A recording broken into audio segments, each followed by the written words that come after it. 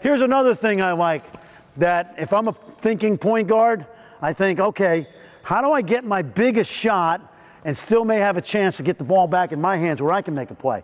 I want you to hit Jordan and cut through and just yell, Patrick, I got you. I got you, Patrick, I got you.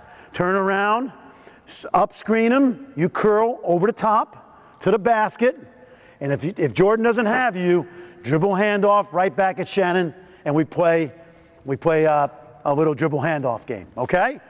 Let's get one big defender on Patrick if we can,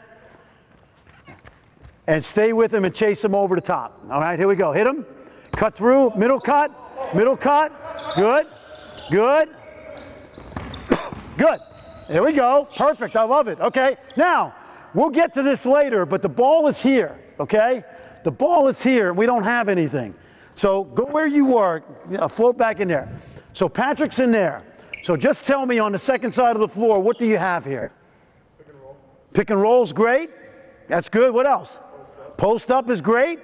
Okay, that's good.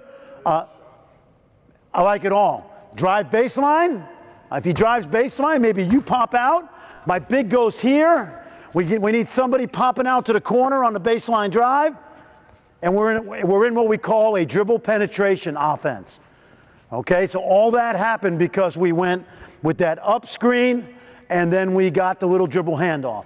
Again, Jordan, when you dribble handoff, make sure it's a wide base, 2-foot stop, and get a piece of that defender's back foot. Okay, let's do that one more time. Ball.